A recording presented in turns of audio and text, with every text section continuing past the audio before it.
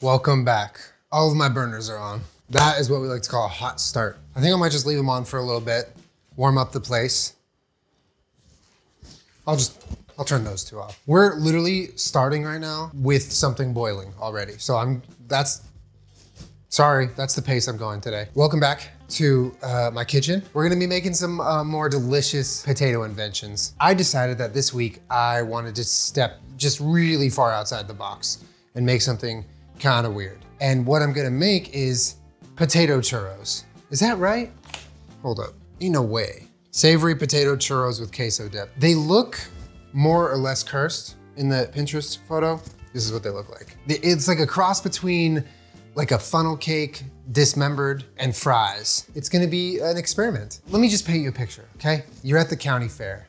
You're walking, the sun's shining, you just got tickets, you won some plushies over at the bottle toss thing where you throw the ring on the bottles even though you know for a fact that it's literally rigged. There's like YouTube videos explaining how absolutely rigged that game is. Somehow you landed a couple rings on a couple bottles and you're riding high off of your win and you start to smell the funnel cake and you're like, oh, okay. And then you smell the churros and you're like, oh, okay, yeah. And you go to the station and you're like, give me 5 churros. And you grab a fistful of them and you take a bite, and right as you're taking the bite, the guy behind the counter says, they're made of potatoes. Is your day ruined or not?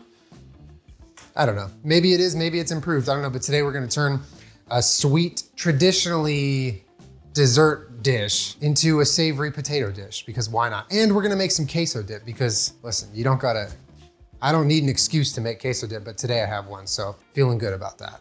Ingredients for this dish, fairly simple, okay? Obviously potatoes, which I don't have in front of me, because guess what I did this week? I pre-prepared them. You don't need to see me peeling potatoes every week. You don't need that, okay? So you know what it looks like. It's just, I'm peeling the potatoes, cutting them, cleaning them, boiling them, cooling them. So that's what we're doing. For the churros, we're gonna need 2 russet potatoes, and then the rest of the ingredients are a little bit of oat milk, full fat, some cornstarch, some spices, paprika, garlic powder, onion powder. And then for the queso dip, we're gonna be making Lauren Toyota's Hot for Food legendary vegan queso, which requires some potatoes and carrots, jalapenos, and some brine from the jalapeno jar, arrowroot starch, nooch, some spices, some lemon juice, some oil, tomato paste, some odds and ends. I'll put both recipes down below for you.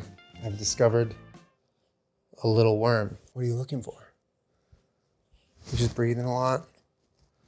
Yeah, he's just breathing. All right, you can continue. Go search for whatever you're looking for. I hope you find it. If you're looking for churros, just give me give me some time. Never made these.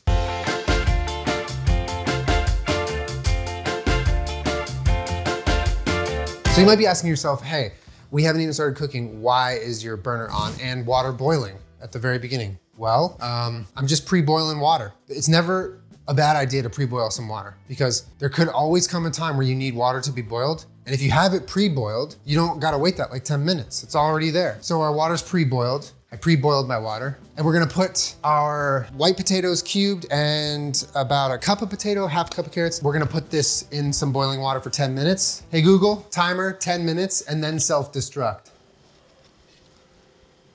All right, 10 minutes, and that's starting now. We'll see what happens in 10 minutes, I guess. 3, 2, 1.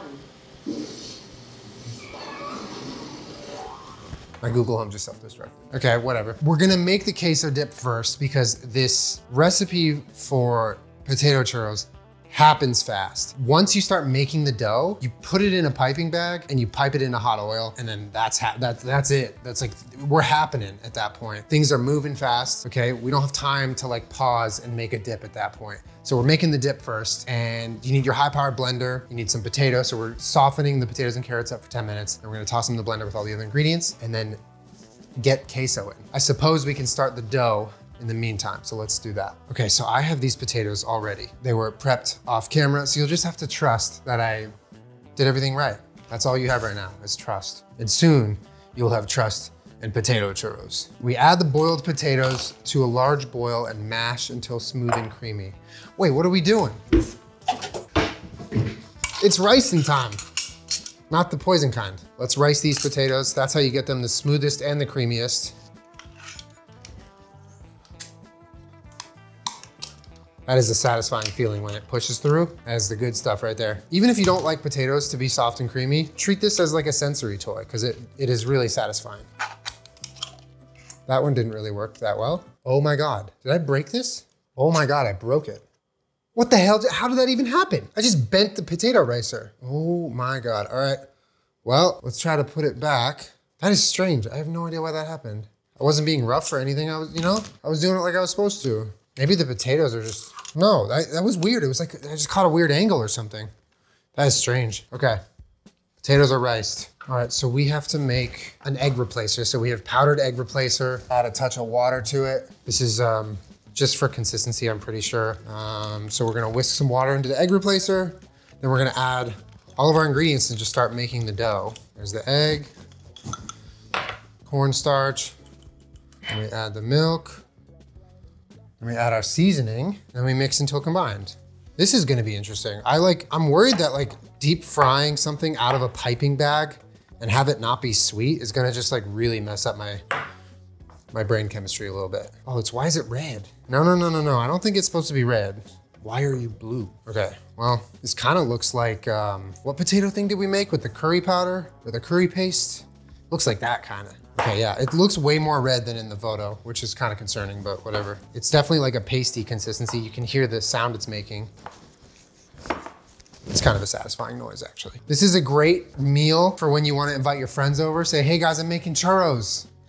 Come on over, if you're really trying to convince them over. And then when they get here, it's potato churros. You didn't lie to them. You were telling the truth. It's a churro. It's not on you to disclose every single ingredient inside of a churro. I mean, they're the guests. They should be thanking you. Okay, now we have to transfer all this dough, which looks pretty delicious, or something. I don't know, maybe it looks bad, into a piping bag with a large star tip, it says. So I think the way we do this is we cut off the tip of the bag. Don't let that go in the recipe, that's not edible. And then you put the piping tip down on the bottom, or maybe you do it the other way around. You do the piping tip and then, okay, so you wanna, I think make it so, like that. This is arts and crafts and it's baking. Well, no, this is not baking. It's arts and crafts and it's cooking. The metal tip of the piping tip is the last thing that should touch the potato mixture. Like that's what it should look like, I'm pretty sure. I think, we'll see. But anyway, let's transfer this over. Let's clear out our plastic. Nice and easy. This is kind of cursed looking, actually. You know what, I think this might be cursed. What's crazy is I never would have thought a recipe called potato churros would be cursed, but here we are. Anything can happen, life is crazy. All right, that's enough. Okay, so we're gonna get this all ready. Oh my God, this is actually wild. Okay, I'm gonna twist the end. Let's get this off the water and strain the potatoes and carrots. Hey Google, literally die. Okay, so let's put all of our ingredients here for the queso into our little prep container, which I actually just got this prep container. It is so cute, I love it. We're gonna put arrowroot starch, salt, nooch, garlic, onion powder. That's what that is. A little bit of lemon juice. We need 1/4 cup of milk and then 1/4 cup of oil. This is a really unconventional, seemingly strange recipe for cheese, but I'm telling you, don't knock it till you try it. I say this every time I make it. I've made it in so many videos at this point. It's a brilliant recipe. Also, definitely don't, if you're gonna miss an ingredient, do not miss the jalapeno and jalapeno brine. That is a really important ingredient, which is right here. I got 6 slices of jalapeno and 3 tablespoons of brine, and I got the extra hot kind. And then we're gonna do a tablespoon of tomato paste, which I'm just gonna eyeball. Yeah, that's a tablespoon. Exactly, literally exactly. And now we blend. Now we just blend.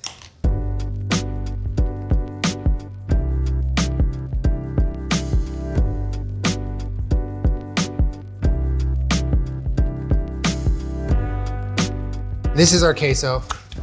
It's kind of incredible, this right here. It's the cheesiest tasting and looking and best vegan cheese recipe that you could find on the internet. Trust me, I've been on the internet. I think I gotta tie this. Okay, I just hit it with a rubber band so there's no air getting in. But this is our piping bag. This is our queso. We'll save that for a second. I think I actually might do a quick blend before we serve. But now is when we gotta get our hot oil and our piping bag and all of our churro supplies ready to go, okay? Because we're deep frying potatoes once again in the name of Friday. Got some new gloves in case, you know, we're handling hot stuff. You just never know, gotta be prepared. Let's read the instructions and then we get started. By the way, we have a seasoning. It is our garlic powder, paprika, salt, onion powder, and then also just a bunch of parm, I think. How much parm? third a cup. I'm eyeballing that. Something I'm discovering with a lot of these potato recipes is that Parmesan cheese is like really good for seasoning. I didn't know that until recently, but that's our seasoning. Okay, add enough oil to a medium pan that the churros can float and heat over medium heat until the hot, bro, this sentence is wrong. Add enough oil to a medium pan so the churros can float and heat over medium heat until the hot. Okay, whatever. So we're just gonna do some oil. We're gonna need a little bit more oil, I think. Good thing we have this literally massive jug of it. That should be good, I think. I don't know. Okay, so we want 350 degrees for frying. Why does it look like that in there? Is that the shadow? That's tripping me out. You see that? That's bizarre. While the oil's heating, add the Parmesan garlic, okay, into a dish. We did that. Pipe the mixture directly into the hot oil and fry until golden, up to 2 to 3 minutes. Flip the churros halfway through. As soon as the churros are done, remove them from the oil and toss them in your prepared seasoning. It doesn't say what shape to make these. There's so much left up to creative freedom here. All right, we'll use this. We also might need a tossing bowl, so we'll use this. Now we check the temperature. 176.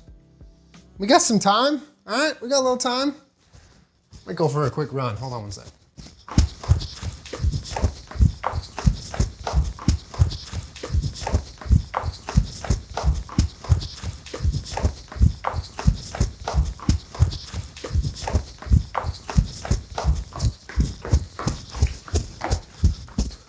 What was my time? Imagine how twisted a fair, like a county fair would be if every single fair food was savory. Like you had savory funnel cakes, savory churros. What else is there? Savory deep fried ice cream. Nothing was sweet. That would be called the unfair.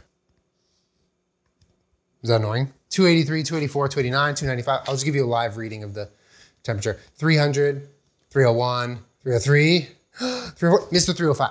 304 again, 309, 330, 340. Oh my God, it's about time. Here we go. It's game time, y'all. Let's start piping.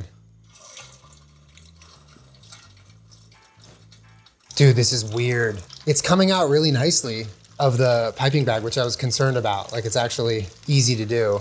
Oh my God. Okay, I'm gonna do only like 7 or something. I don't wanna crowd it too much. This is wild. I made them like little, like long fries, basically like kind of like uncurled curly fries. They're completely like submerged in oil. So I don't think I need to flip them. I think I'm just gonna give them a couple of minutes and then, I don't know. Eat them with a fork, straight out of the oil. Hi, welcome to my restaurant. Would you like some churro? Have a seat and open your mouth. Sorry for saying open your mouth.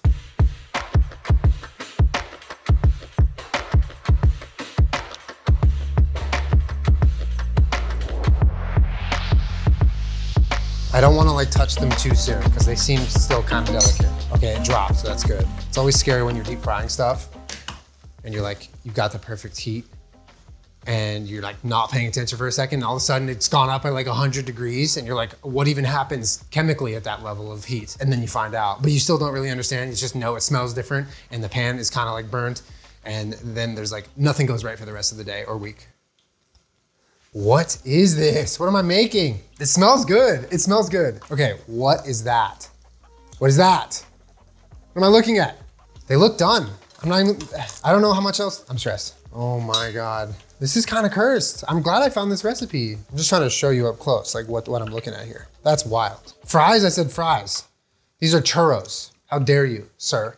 Okay, let's try something. Okay, we got them in here. Yeah, they're still sticky, so. This is bizarre. Oh my God. This is what they look like with the seasoning on. This is a spicy recipe. Like, I'm not trying to get ahead of myself, but like what exactly in the whole damn world is this? It looks like a mix between a taki, a fry, a churro. That's it. Taki fry churro. I'm gonna try one right now, and I'm not gonna tell you how it is.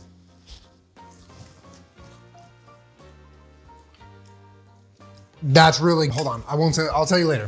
Oh, we gotta dip them in the sauce, I forgot. A lot going on right now. I'm gonna blend this real quick to get the queso kind of warmed up.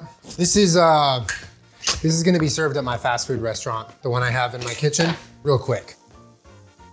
Come on, dude. This whole recipe, I didn't even use my knife once. Okay, here we are with our final product that no one asked for.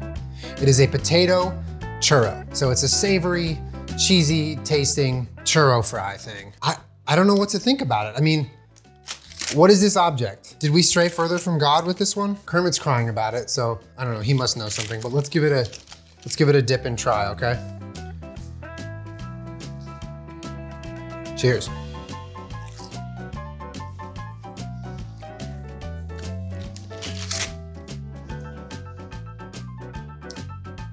That tastes like,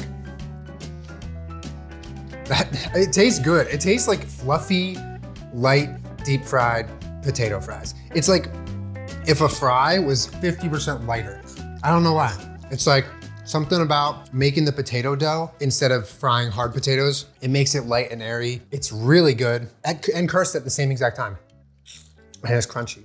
Bunny, you want one? Come here. Come here, Bunny. I'm not gonna give you one. They're too spicy for you. Okay, well, this is not a food I ever thought I would eat or make for sure. But now that I have made it and tried it, I see the vision. Like, I get it. I see the vision, okay? It's weird, it's cursed, but at the end of the day, it's fried potato dough. So like, there wasn't really a universe where this was gonna taste bad. It's just a little bit wrong. And, you know, potentially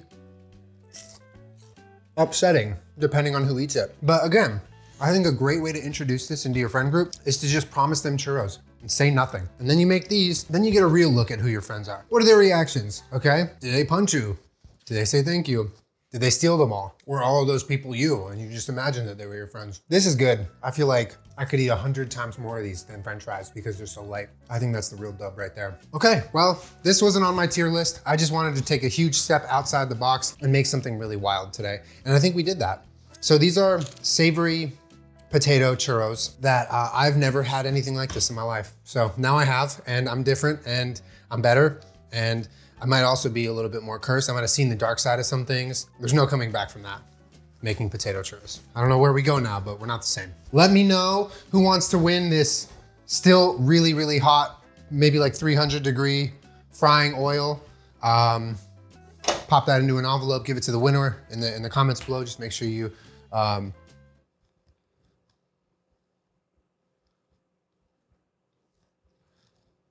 Thanks for watching my potato video. I'll see you next week for some more high flying action.